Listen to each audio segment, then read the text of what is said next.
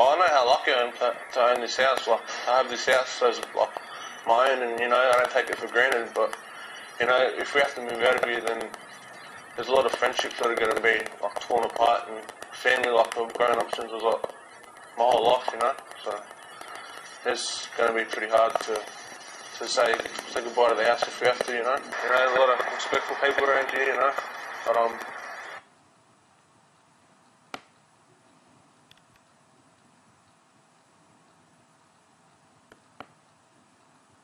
I don't know, like, everyone just seems like everyone doesn't know what to do, so that's why everyone's trying to protest and see where it takes us.